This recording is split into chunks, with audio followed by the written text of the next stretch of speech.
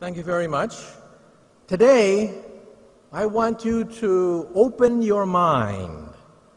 Open your mind to the possibility that one day we will make contact with an intelligent civilization in outer space that could be thousands, millions of years ahead of us in technology. We are talking about satellites in orbit, the Kepler, the Corot, new efforts to identify Earth-like twins in outer space. We will have an existential shock looking at the night sky, realizing that here, there are twins of the Earth. This is my next book, Physics of the Future, where I talk about the year 2100. Let me make a prediction, and that is sometime by mid-century, we might make contact with an intelligent civilization in outer space. Now, why do I say this? Because even as we speak, the Kepler satellite, the Corot satellite, are identifying hundreds of exoplanets in outer space, 500 identified so far. The first Earth-like twins are now being identified. Perhaps they have liquid oceans. Perhaps they have organic chemicals. Perhaps they have amino acids. Perhaps they may even have life. This is one of the goals of scientists looking for signs of life in outer space. But then the question is, if we find microbial life in space, that is not very interesting. But the SETI project has gotten an infusion of funds. They can now analyze 1,000 times more stars than before.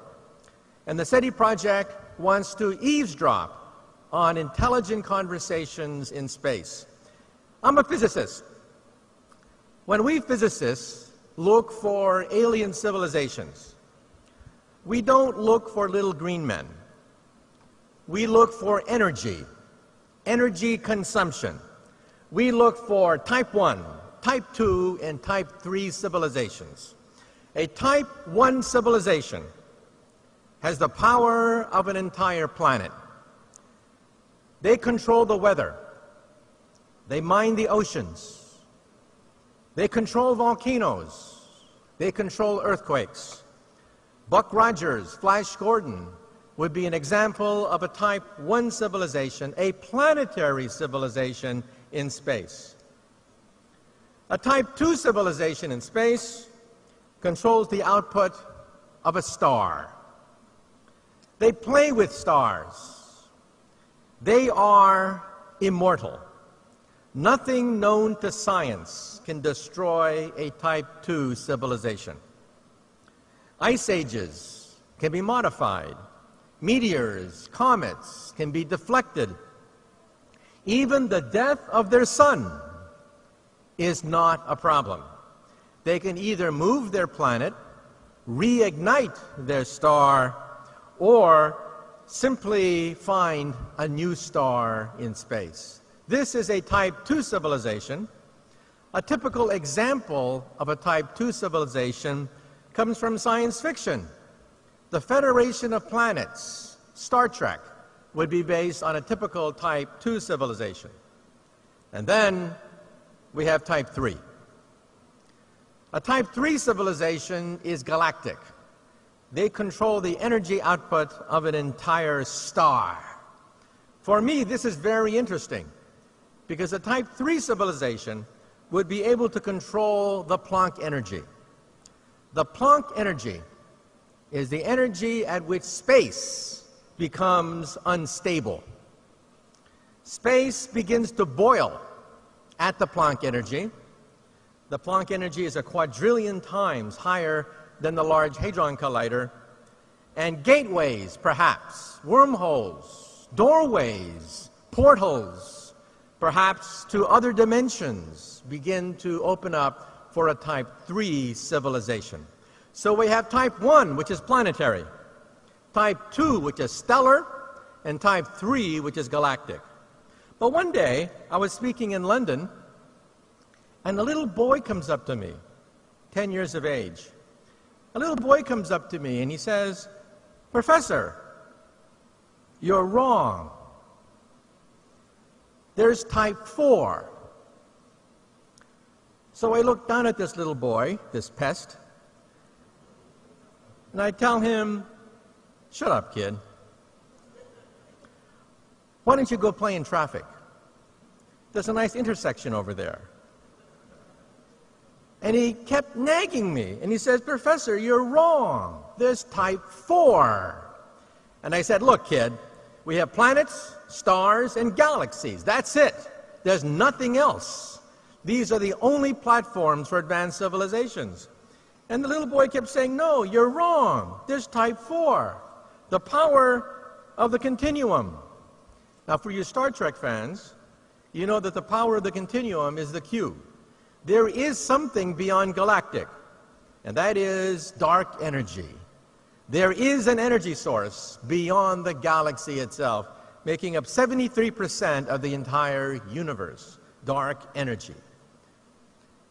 And then the question is, if we start to explore outer space and look for advanced civilizations, why don't they talk to us?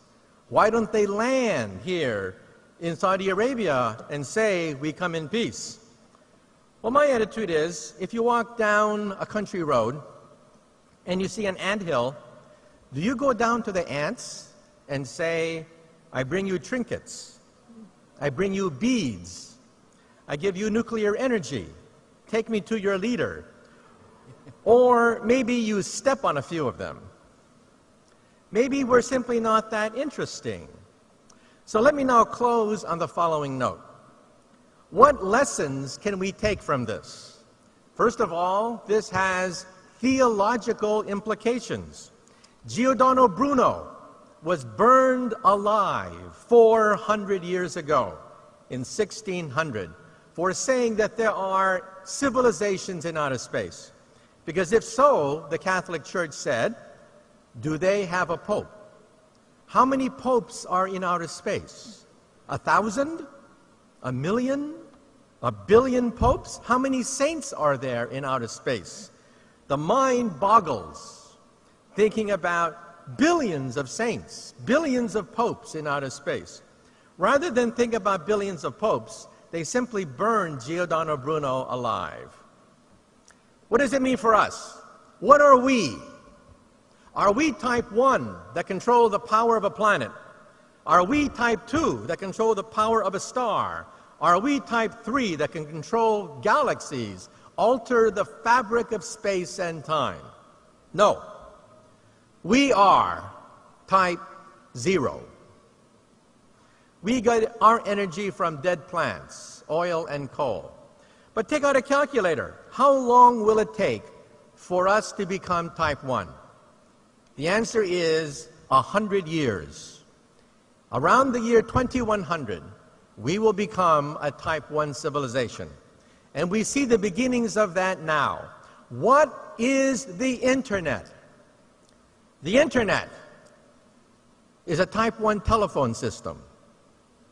We are privileged to be alive to see the birth of a type 1 telephone system. What is the European Union? The European Union is the beginning of a type 1 economy. Why are we here today? We are seeing the birth of a type 1 economy. What is football? Football is the beginning of a type 1 sports. Get on the Internet. What are the most common languages on the Internet? Number 1 is English. Number 2 is Mandarin. We are beginning to see the beginnings of a type 1 language. What is rock and roll? The beginning of a type 1 youth culture. What is Chanel and Gucci? The beginning of a type 1 high fashion. So let me tell you that we are now witnessing the greatest transition in the history of the human race. Transition from type 0 to type 1. The generation now alive is privileged to see the birth pangs of the birth of a new civilization, Type 1, planetary, planetary energy, planetary economy, planetary environment. And so in conclusion now, let me wrap up. I'd like to dedicate my comments to Giordano Bruno, who 400 years ago said there are planets in outer space. Every week, we discover a new planet orbiting another star. I call this Bruno's revenge. Thank you.